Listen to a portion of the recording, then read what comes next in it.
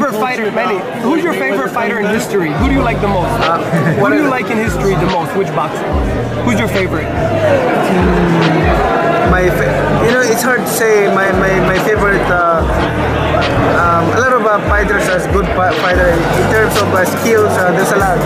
Like Dela Hoya, Oscar Dela Leonard, Julio Cesar Chavez, Mike Tyson, Lennox Lewis.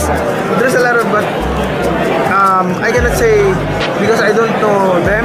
I don't know what their attitude or the way they treat each other. But for me, as a boxer, I want to be an inspiration and role model to everybody.